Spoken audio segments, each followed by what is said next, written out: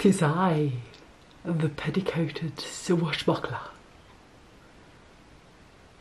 My name is Marin, and today we will be engaged in cloak and bonnet stuff. Sorry, it's the best I could do on short notice, pun-wise.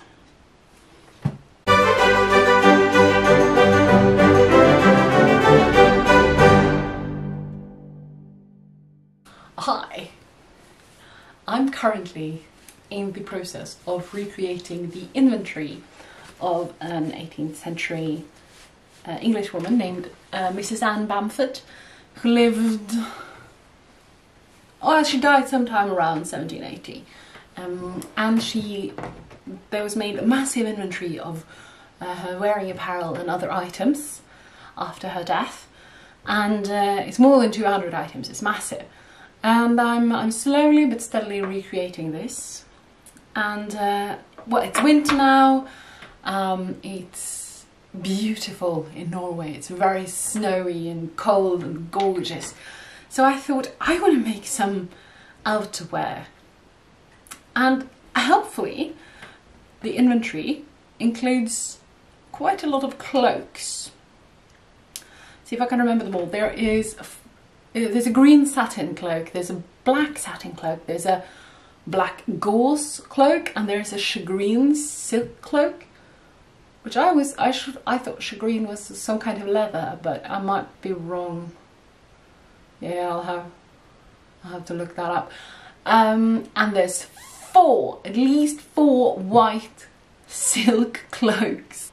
Why did she need 4 white silk? Do you, Mrs. Bamford? You do you. So I thought, make a cloak. Cloaks are fun, cloaks are great. So I'm going to try and make the green satin cloak. And I was looking around to see, inspiration for cloaks. I do have this lovely book, Costume Close-Up, Clothing, Construction and Pattern from 1750 to 1790. So perfect. And it does include a pattern for a cloak, if I can find it. Yeah. And this cloak is from, everything in this book is from the Colonial Williamsburg collection. However, this cloak is probably from England, according to this book. The original was made from a red broadcloth wool, but I thought I'll make it from green satin. I've never made a cloak before, and it doesn't really, I don't really have like a pattern to, well, that's not true, I made a medieval cloak, but not an 18th century cloak. It's not really like a pattern, it's not even gridded, it's more like shapes in a diagram kind of thing. So I thought, in case it turns out shit, I'm not going to spend like loads of money on silk satin. So I've ordered some nice green cotton satin from the US. I'm hoping it'll be here soon. And yeah, I think that's going to be quite nice. The original, the cloak, the hood was lined and the cloak was faced in front. I think I'm going to line mine completely because I've got some really nice cotton with a nice print on it that will work beautifully. I have seen cloaks that are fully lined. At least Norwegian cloaks. I'm pretty sure I've seen English cloaks as well.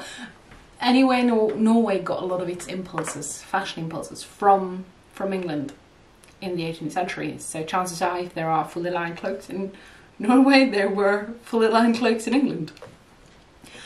So I'm going to do that. It's very nice. It's a big sort of semi-circular cloak with slits for your hands. It's got a big hood.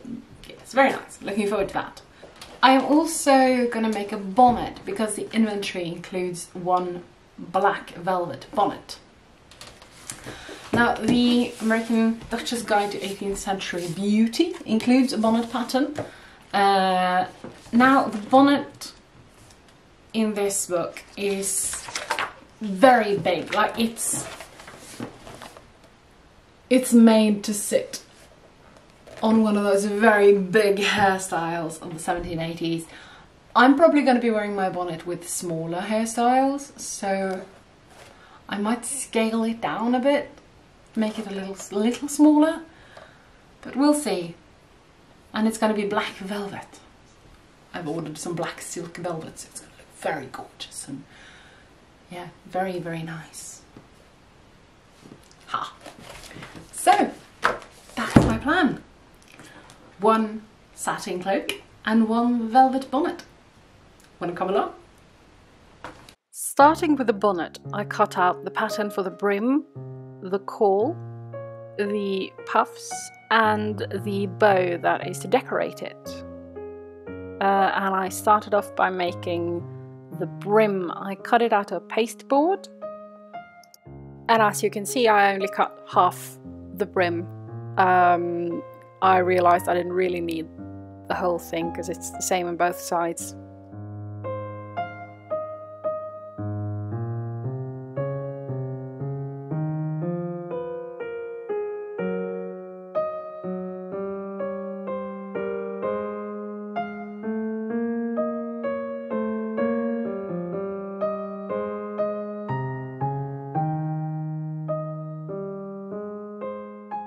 Having drawn around it, I cut it out.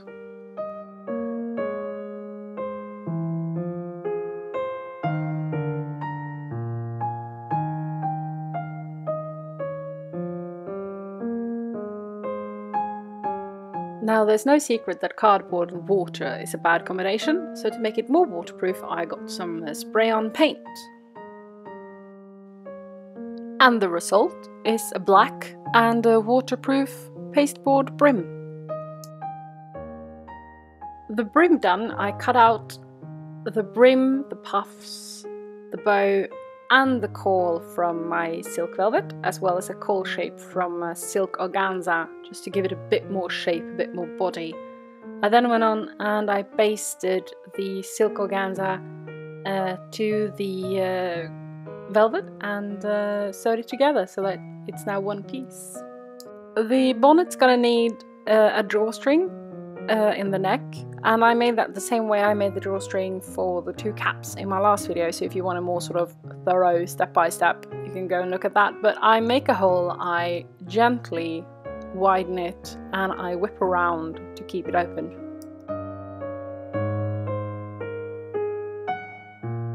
I then attach a ribbon to both sides, and with those in place I push the ribbon through the little eyelet hole that we just made.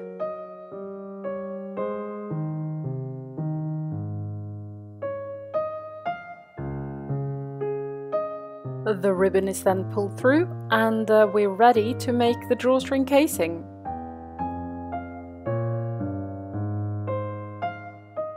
Now, it turns out black velvet really, it devours light, so it becomes increasingly difficult to see what I'm doing, but I just fold the hem up over the ribbon and hem stitch that in place, and the result is a drawstring casing that, and just to make sure that I can still that I haven't sewn my ribbon to any part of the drawstring casing, I just try and sort of tug on it. I then cut my ribbon open and I make lots of little tiny tags or zigzags just with my little scissor. That seems to be a thing that was done to ribbon in the 18th century. And of course it stops the ribbon from fraying and it looks very pretty.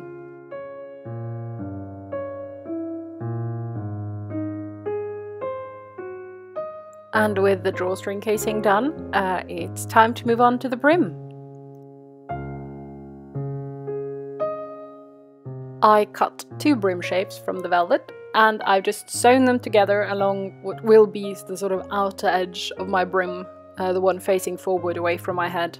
I've just sewn that together with some back stitches, and now the trick is to place the pasteboard brim inside the fabric brim, and that was a little bit fiddly, mostly because I wanted both the seam allowances in the front on one side so that I could sort of hide that underneath the brim. and avoid a very bulky line on the top of my head, framing my face.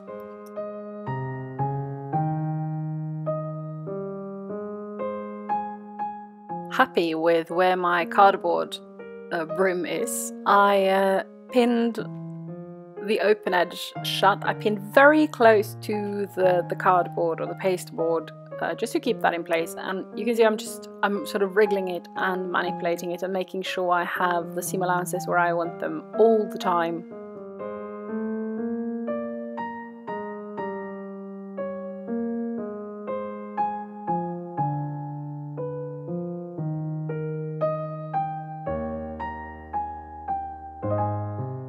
Then again, using back stitches, I sewed that end shut just very, very close to the pasteboard, but I really try to avoid actually sewing through the pasteboard. So I'm just sewing through the 2 layers of fabric, but along the edge of the pasteboard, and I used a very strong black silk thread to do this.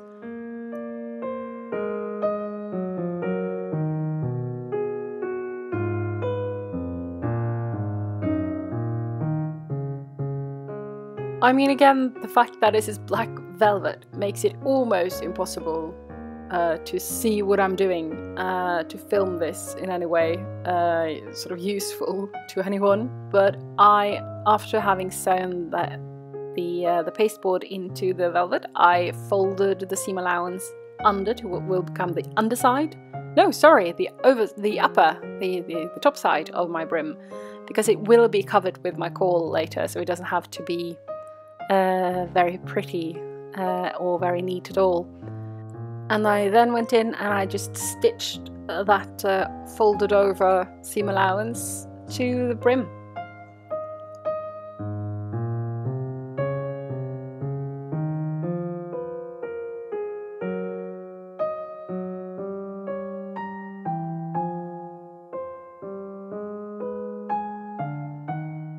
And with that, the brim is done. As you can see, well, maybe see, again, it's velvet. It's fairly flexible. I really like the shape. The shape is good, and it looks nice with all the seam allowances on the right side. I now had to attach the caul to the brim. Now the caul is of course way too big for the brim. It needs to be pleated down. So the first thing I did was I used my pattern to mark where the caul will meet the brim, because it's not edge to edge. As you can see, there's like a diagonal line from a couple of centimeters up from the edge of the caul and sort of down to the edge. That's where the caul will meet the brim. And then I just laid my caul on top of the brim, pinned it just temporarily in place just to keep it there, and then started fiddling with my pleats, trying to get a big, nice looking box pleat in the front, and then knife pleating away from the sort of middle, the top of the brim, down to the sides of the caul.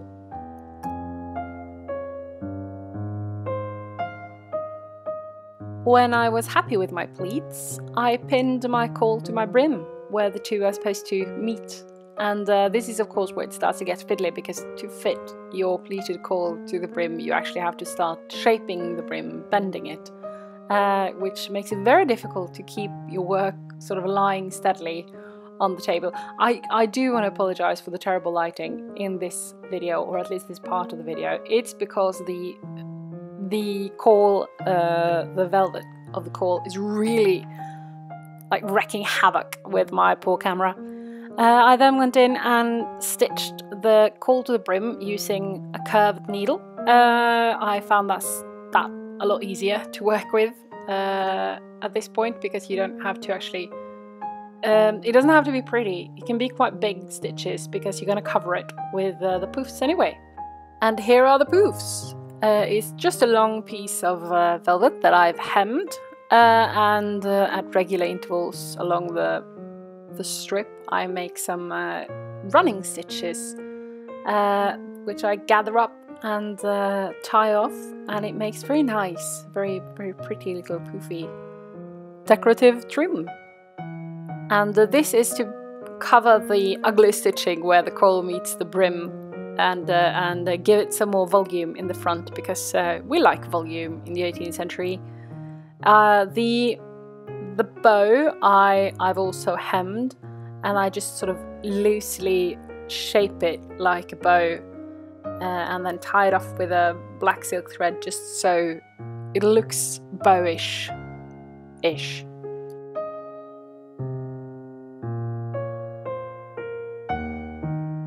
I think in retrospect I would have wanted to cut my bow piece a little longer so that I could actually tie a proper bow.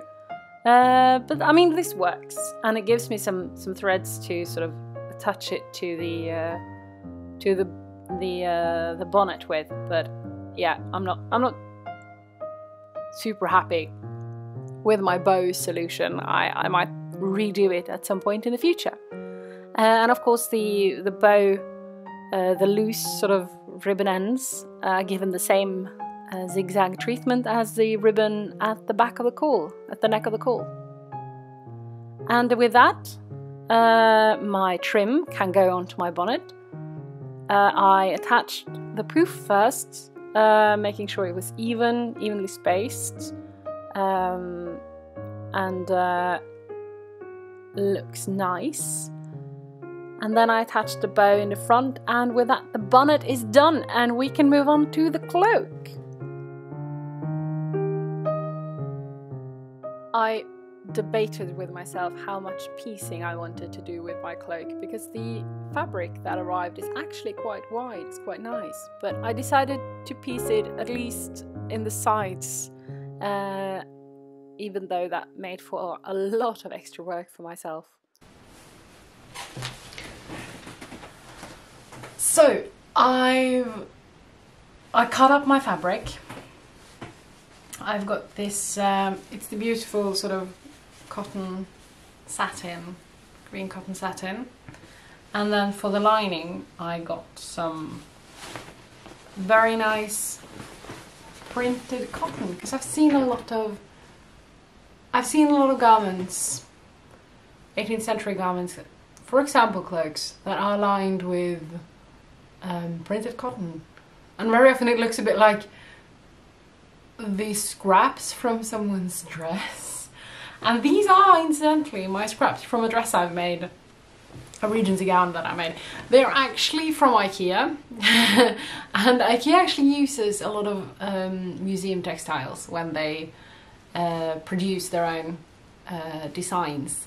They have a lot of the they go through like archives in Sweden, and they look up nice designs and then make use of them. So this one is a sort of greyish, blackish flower pattern.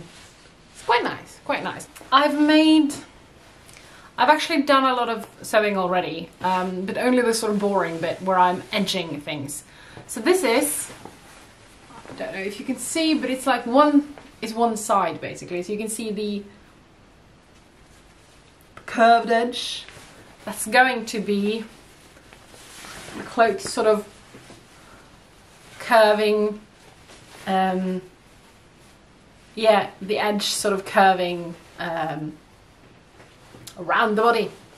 And I've basically just placed the, I basted down the seam allowances, and then I placed all the edges towards each other, and I basted them together with the fashion fabric poking out, you know, beyond the edge of the lining fabric. And then I did a sort of prick whip stitch combination that I have learned from people who do who make reproduction clothing, 18th century Norwegian reproduction clothings. So I think it should be right for the period. It also gives a very sort of sturdy and nice edge, and it's quite pretty. You can see all the little pinpricks there. So I've done that to both of the sides of both the curved sides. I've done it to the hood. I also sewed the hood together. There was a lot of piecing on this hood. in the original. I didn't actually need to piece it that much, and I thought I won't spend an awful lot of time piecing something I don't need to piece, but I did have to piece it in the middle, so I've done that. And then just edged it all around, and then I did it for the body part as well, including the arm slits.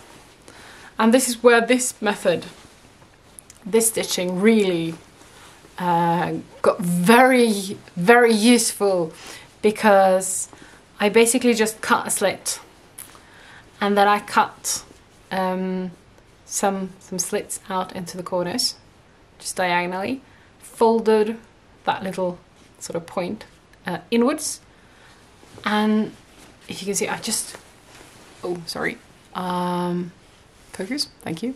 I've just whip stitched that to keep it from fraying. But these stitches, because they also sort of go over the edge of the lining, they help prevent the fraying, which is brilliant. So the cloak is now edged, hemmed all over, which is nice, because that means I don't have to do that when I'm done with it, because it's such... I mean, I'm basing this a little bit off of conjuncture, but most sewing in ye olden days was what you could call piecework, which means that a milliner's or a mantua maker or a tailor or a dressmaker would be given, you know, given a job, and they would probably then split the job up between the people of the workshop. So the people who were really good at cutting would do the cutting. Usually, I think the sort of the oldest and most experienced person would do the cutting. The apprentice probably would be given all the boring tasks of like folding in the seam allowances and basting them, and maybe the hemming, you know, all the really boring things. And the better you were, the more advanced your jobs were. Now, I'm just one person, so in one way it makes little sense for me to divide my work up piecemeal, but I find it really motivating to do it, because I find that if I can focus on like finishing one little bit and then move on to the next, and then finally put all those bits together, it just makes for a light journey, especially with a big project. Now, this is not a very big project, but even so, with all this hemming, the fact that I can do most of it while I still have like four separate pieces, and then I can do the whole sort of sewing together, has just made it more easy and more motivating and easier to sort of keep going. Because, I don't know, hemming is not my favourite. Is it anyone's favourite? It's okay, it's just a bit boring. Anyway, so what I am going to do now,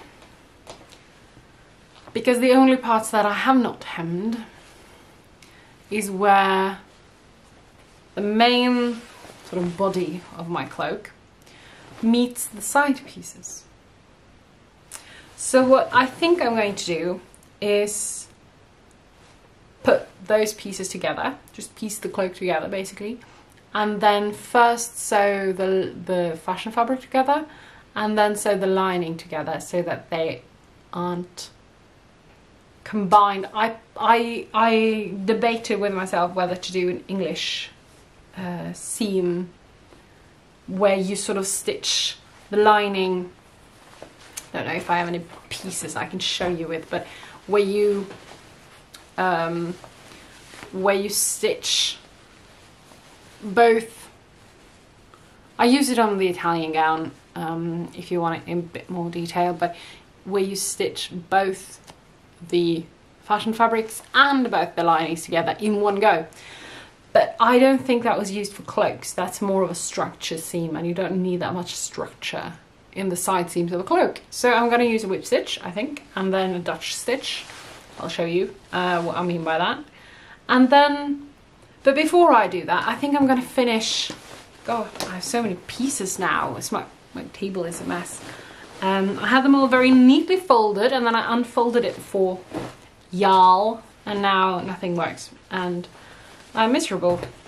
Not really. I'm just confused. Are you my hood? You're my hood! I found it. It was not what's up in the hood, it was like more like where is the hood. Now this is the hood shape. This is where my face is supposed to be. This is where the back of my head is supposed to be. So what I'm thinking is I will do, and this bit is going to be pleated, and then the back seam is sewn together. So I think actually I'm going to finish the hood first, so that it's just ready to be sewn onto the cloak. Then I'm going to do the side seams, and then we are going to move on to the neckline and the hood. I think that's it. Yeah. The pleating of the hood is beautiful, but it was fairly fiddly to work out, because or not to work out even, but just to sort of keep the pleats in place where I want them, because the fabric gets so thick so quickly. I mean, it's double, it's cotton satin and the printed cotton, and then you can see it's quite a lot of folds on top of each other, quite a lot of pleats, but it looks really nice. I do like this pleated detail in the hood, and I used the picture of the back of the hood quite sort of actively as a reference when I was working with these pleats. And after I was sort of happy with my pleats, I ended up basting them down a little bit. I pinned the rest of the back of the hood just to get an idea of how it would look. And this is it. As you can see, it's a very nice sort of fan shape at the back, which hopefully will still be there once everything's actually stitched in place and not just basted and pinned.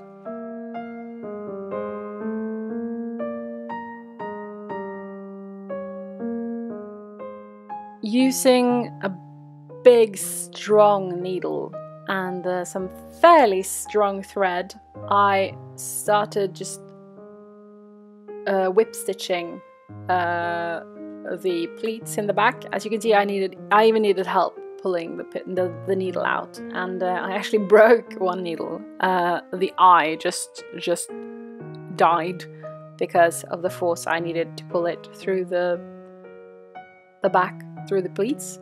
But once they are done, they look wonderful from the outside. I mean, that fan shape is just gorgeous in that shiny green satin.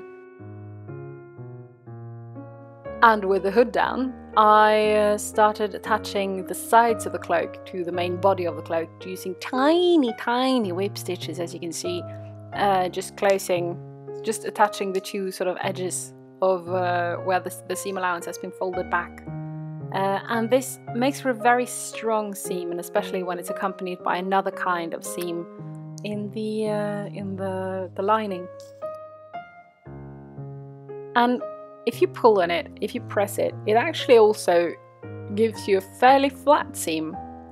I then went in and I Dutch stitched the lining in place, whereas where you can see I'm just pushing my needle through the edge of where the seam allowance has been folded under and up on one side, and then like a herringbone pattern, and I've also heard this stitch called herringbone stitch, you do the same to the other side, and this makes for a very nice, very flat join, and it's a lot easier to do when you're not holding it up to camera. It goes a lot quicker when you don't have to, you know, worry about the camera seeing what you're doing.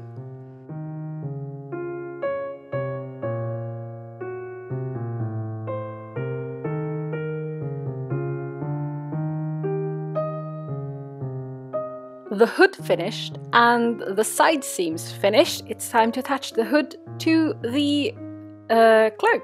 And I had on purpose not attached the or hemmed the top of the cloak. So I'm just attaching the hood to the fashion fabric, and then I'll cover it with the lining when I'm done. And I started by just pinning the hood to the top of the cloak, where it's supposed to lay flat against each other. There is a gathered piece at the back of the cloak where the cloak is gathered to fit the hood, but it doesn't start until quite a bit back. When I reached that point, I used some strong basting thread and just gathered up my gathers and made sure they looked nice before pinning them in place.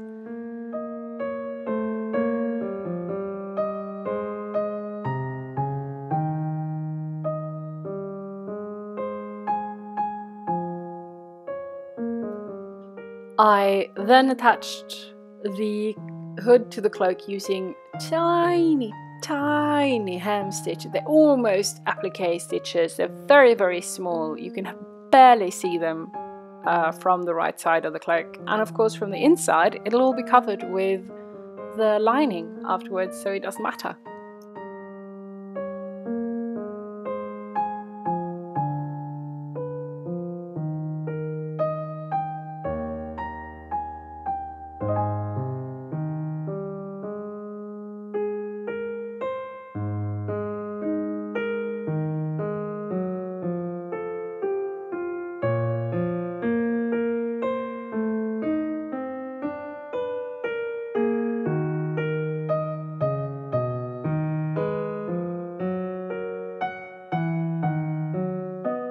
After I'd covered that join with my lining, I went in and I attached some ribbons at the neck to close the cloak, and with that, it is done!